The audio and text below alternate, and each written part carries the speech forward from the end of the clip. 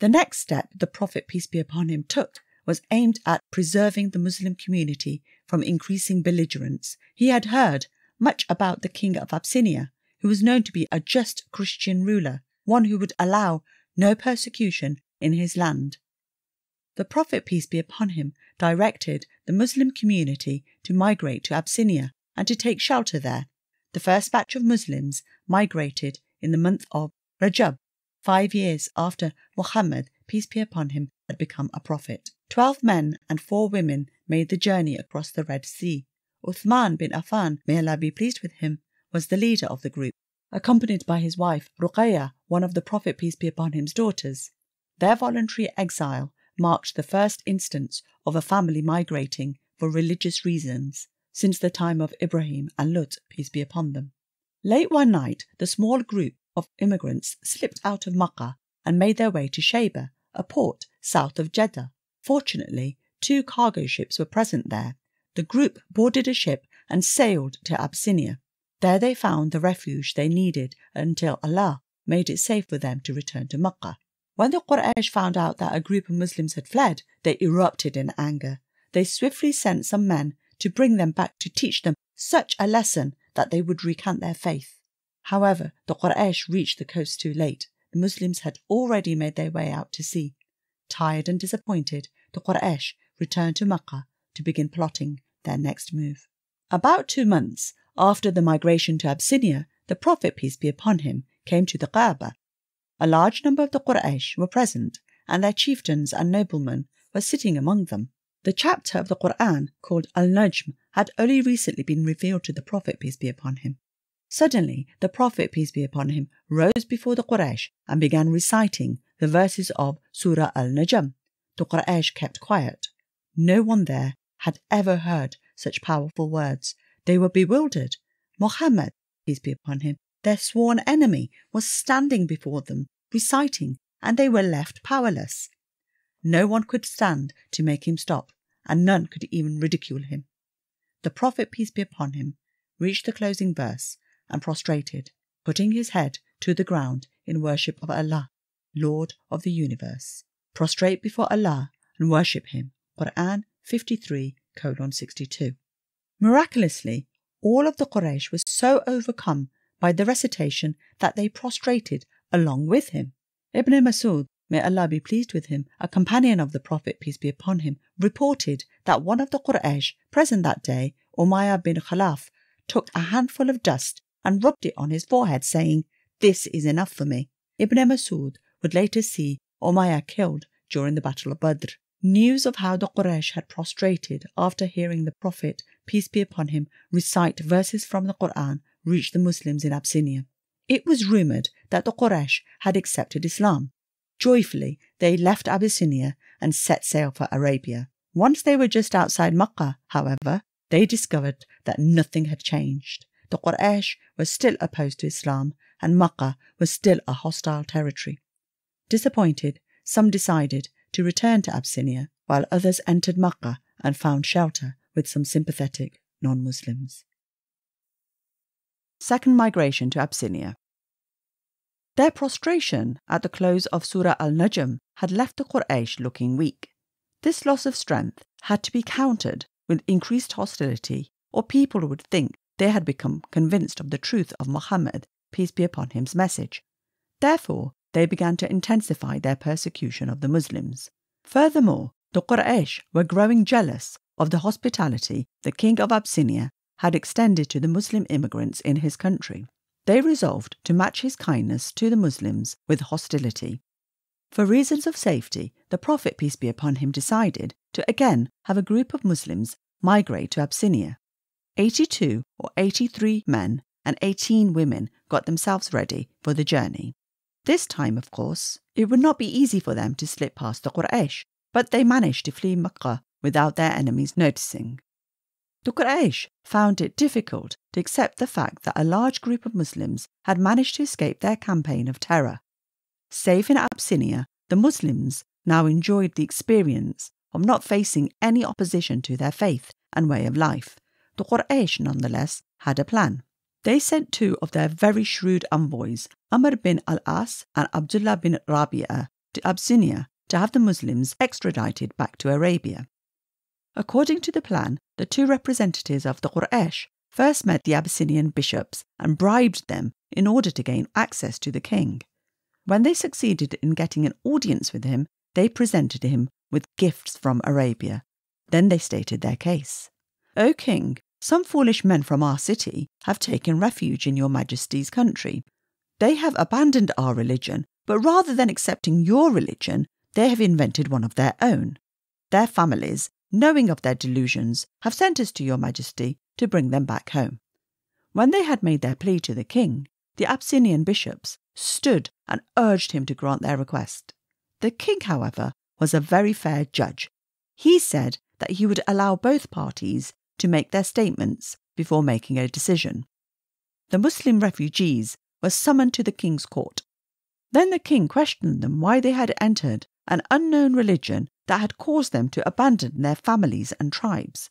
Ja'far bin Abu Talib, the Prophet, peace be upon him's cousin, rose on behalf of the Muslims and said, "O king, we were a nation steeped in ignorance. We worshipped idols, ate carrion, and committed many abominations. We neglected our kin and mistreated our neighbours.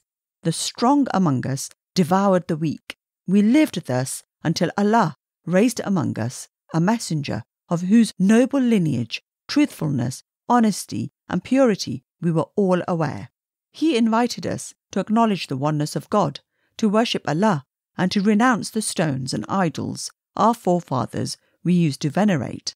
He enjoined upon us to speak the truth, to keep our word, and to be kind and considerate to our relatives and neighbours. He forbade us to shed blood, to act wantonly, to lie, and to deceive others. He forbade us to encroach upon the property of orphans or to vilify chaste women.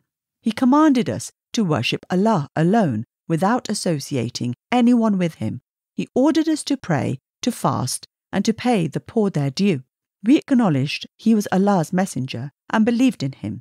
We followed him in whatever he brought from Allah, and we worshipped the only one God without associating anything with him. We treated as unlawful what he forbade and embraced what he made lawful for us. At this, our people were estranged. They persecuted us, tried to seduce us from our faith, and force us to return to idolatry, pressing us to return to the abominations we used to commit earlier. When they tortured us, ground us under their tyranny, and stood between us and our religion, we fled to your country, choosing you above others for refuge. We have come here, O king, to your country, seeking your protection. We hope that we shall not be dealt with unjustly." The king listened patiently to Ja'far. When he asked Ja'far if he could recite something that had been revealed to Muhammad, peace be upon him, Ja'far then recited the opening verses of Surah Maryam, named after Mary, the mother of Jesus. The king wept until tears flowed to his beard, and the bishops were also overcome. Truthfully, this and what Jesus brought are from the same divine light. Then turning to the envoys of the Quraysh, the king said, "You may go. By God, I shall never give them to you, nor will they be ill-treated." The two envoys from the Quraysh now changed their tactics. The next day, they returned to the king's court and made another attempt to convince the king to expel the Muslims from his country. Umar tried to incite the king against the Muslims. "O king, they assert a dreadful thing about Jesus, which is too shameful to be repeated before you." The king again summoned the Muslims to his court and questioned them about their belief regarding Jesus. Ja'far bin Abi Talib replied, "We say about him that which our Prophet, peace be upon him, has taught us. Jesus was a human being and Allah's prophet. He was a spirit and a word cast unto the Blessed Virgin Maryam." The king took a straw from the ground and said, "By God, Jesus, the son of Mary, does not exceed what you have said by the length of this straw. Go and live in my territory in peace and security. Those who ill-treat you will be punished. I shall not give you any trouble, even if I were offered a mountain of gold in exchange." The king then ordered that all the gifts brought by the envoys from the Quraysh be returned. Having failed miserably, the two envoys left for Arabia in great shame. The Quraysh were very angry about what happened in Abyssinia. They had been mocked in the king's court and the name of their tribe had been tarnished, all because of a small band of refugees. The Muslims, they determined, would pay for this with their blood. Yet how were they to be avenged for this humiliation? Abu Talib was steadfast in his support for his nephew, no matter how hard the Quraysh tried to manipulate him. With his uncle's protection, the Prophet, peace be upon him, continued with his mission. The Quraysh tried everything to destroy Islam: persecution, assassination, bribery, debate, and even compromise. Nothing worked. The defeat the pagans suffered at the Abyssinian court gave them further cause to hate Islam. Naturally, they took out their frustrations on the Muslims who still lived in Mecca. Once, Utbah bin Abi Lahab, who at this point was divorced from the Prophet, peace be upon him's daughter, Kulthum, came to the Prophet, peace be upon him, and quoted a verse from Surah Al-Najm, only to say, "I disbelieve in the one who revealed this verse." He reiterated that although the Quraysh had prostrated along with the Prophet, peace be upon him, after a recitation of this surah, they clung to their disbelief in the divine source of Muhammad, peace be upon him's prophethood, and of the revelations he received. From this point onward, Utbah became a constant source of irritation for the Prophet, peace be upon him. He once tore the Prophet, peace be upon him's clothes and spat in his face. "O Allah," the Prophet, peace be upon him, said in response, "set one of your dogs on him." Soon after that, Utbah went to Syria along with a caravan. When the caravan halted at Zarqa, a lion began to circle him. Utbah panicked and cried, "By God, it will devour me, just as Muhammad, peace be upon him, prayed. I am in Syria, and he is in Mecca, but he will still kill me." When they went to sleep that night, the other members of the caravan let Utbah sleep in the middle. Despite this arrangement, the lion passed by the camels and other men and pounced on Utbah. He took his head in its jaws and killed him on the spot. One enemy was vanquished, others remained to plague the Prophet, peace be upon him. Uqba bin Abi Mu'ayt, who had placed the camel intestines on the Prophet, peace be upon him's back, once saw the Prophet, peace be upon him, praying, and waited for him to place his forehead on the ground. He then placed his foot on the Prophet, peace be upon him's neck, and pressed down with all his weight until the Prophet, peace be upon him's eyes bulged. Finally, when nothing seemed to deter the Prophet, peace be upon him, from accomplishing his mission, the pagans began to think seriously about assassinating him. They were willing to do this, although it could lead to great bloodshed. Abu Jahl rose before the Quraysh one day and proclaimed, "You all see that Muhammad, peace be upon him, is forever devoted to denouncing our forefathers, calling us ignorant and backward and insulting our gods.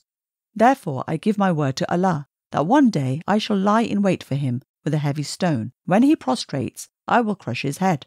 Following this, you may save me or leave me at the mercy of Banu Abdul Manaf."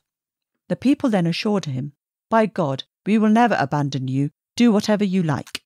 The people then assured him, "By God, we will never abandon you. Do whatever you like." Abu Jahl was quick to take full advantage of his followers' loyalty. The next morning, he found a heavy stone and waited for his victim to arrive. The Prophet, peace be upon him, came to the Kaaba as usual and began to perform his prayers. Sitting in groups around the Kaaba, the Quraysh eagerly waited for Abu Jahl to carry out his plan. Abu Jahl edged forward to where the Prophet, peace be upon him, stood in prayer. However, just as he was about to close in on his victim, he suddenly turned and fled from the scene. The Quraysh grabbed Abu Jahl and found his face flushed, his eyes vacant, and his hands still gripping the stone. Eventually, he calmed down and released the stone. The Quraysh said, "Abu Hakam, what happened to you?" "I was going to carry out my promise," Abu Jahl explained, "but a camel appeared before me. By God, I have never seen such skull, neck, and teeth, and it was about to devour me." The Prophet, peace be upon him, later said that the vision Abu Jahl saw was actually Jibreel, peace be upon him. Others among the Quraysh, however, were undeterred by Abu Jahl's experience. When a group of Quraysh saw the Prophet, peace be upon him, circumambulating the Kaaba in worship, they began to make loud, satirical remarks about him. Encouraged by the fact that he seemed hurt by these remarks, they insulted him again, a second time, and a third time. Finally, the Prophet, peace be upon him, stopped and facing them said, "O people of Quraysh, Do you hear? I swear, by the one in whose hands lies my life, I have come to you with a great slaughter." The Prophet's words weighed very heavily on those who had been taunting him. They fell silent for a while and then tried to calm him by speaking kind words to him. The next day, the same group of people assembled at the Kaaba and began talking about the Prophet, peace be upon him. A few moments later, the Prophet, peace be upon him, appeared, and they all rushed towards him in rabid anger. Putting on his clothes, they asked, "Are you the one who orders us to stop worshipping the gods of our forefathers?" The Prophet, peace be upon him, was not intimidated. "Yes, I am."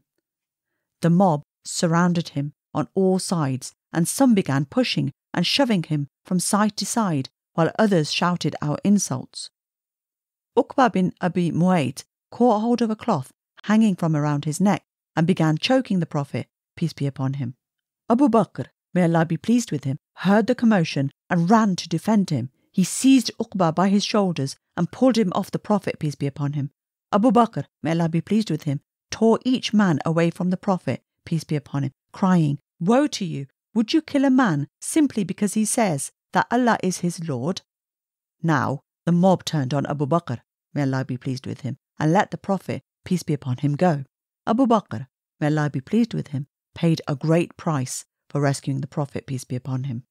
The mob beat him violently, and his face was so battered that his nose was indistinguishable from his face. The people from Abu Taym wrapped him up and took him to his house. They were sure that he would not live to see the next day. Abu Bakr, may Allah be pleased with him, however, survived the assault. That evening, he asked about the Prophet, peace be upon him.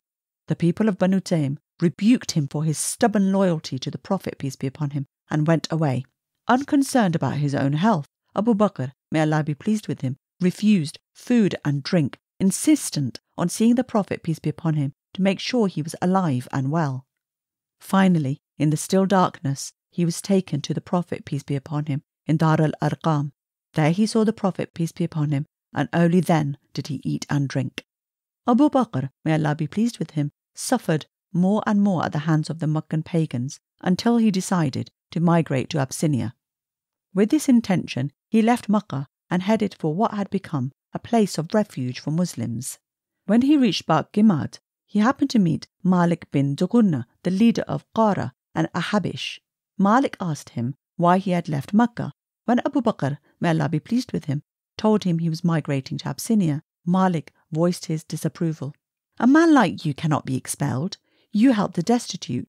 You keep good relations with your family. You bear the burdens of the helpless. You are hospitable with guests, and you comfort those who suffer for the sake of truth.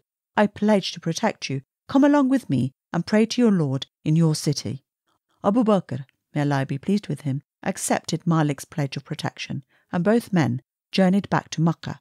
Malik bin Dughunna then announced that Abu Bakr, may Allah be pleased with him, was under his protection. The Quraysh accepted his pledge of safety for Abu Bakr, may Allah be pleased with him, on a condition that Abu Bakr, may Allah be pleased with him, would pray only inside his house so that no one would see him. The pagans feared that their women, children, and more impressionable members would be influenced by such an open show of Islam. Abu Bakr, may Allah be pleased with him, abided by this stipulation for a while. He later made for himself a prayer area in his courtyard, and where he started praying and reciting the Quran in the open.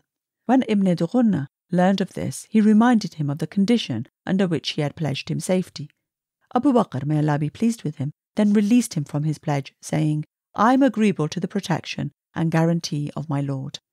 Abu Bakr, may Allah be pleased with him, was not only devout, but also tender-hearted. The Quran, with its promise of reward and punishment, its description of Allah's creation, and its narratives about previous prophets, moved him to tears. As he recited its verses, Abu Bakr, may Allah be pleased with him, would weep. Women and children would crowd around, watching in amazement at this show of emotion over the Quran. The men of Quraysh were not able to tolerate this display for long and renewed their resolve to harass him. Not all the Meccans, however, took such a harsh view of Islam. Even the pillars of pagan society found their stony hearts crumbling when in solitude they considered the Prophet, peace be upon his message. They were no less impressed by his courage in standing up to the Quraysh and his enduring patience. Hamza bin Abdul Muttalib, the uncle of the Prophet, peace be upon him, and Umar bin Khattab, may Allah be pleased with them both, were two such people, and their conversions marked a turning point in the short history of Islam.